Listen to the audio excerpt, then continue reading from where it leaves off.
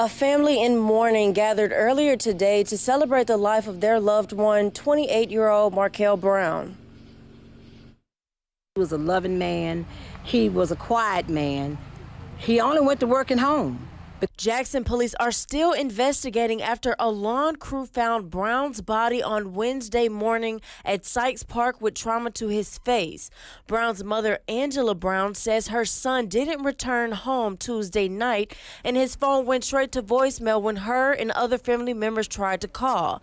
Brown says her son has a 4-year-old son and was very consistent with going to work every morning, so she instantly knew that something was wrong. When Brown noticed her son was still missing Wednesday morning, she says she grabbed her keys to head to the police department, and on the way there, she arrived to the scene where police found Brown's car burned by a house on Valley Street. Annie Davis, a woman who Brown affectionately called Granny, says the best way to gain closure from this. The Lord don't want us to hate. You have to remove all hate, all envy, all strife, all malice. You have to remove that from yourself. We're going to have to hug and hold and love each other. Jackson police released this surveillance video that briefly shows who they believe is the suspect who killed Brown. However, you can't see his face.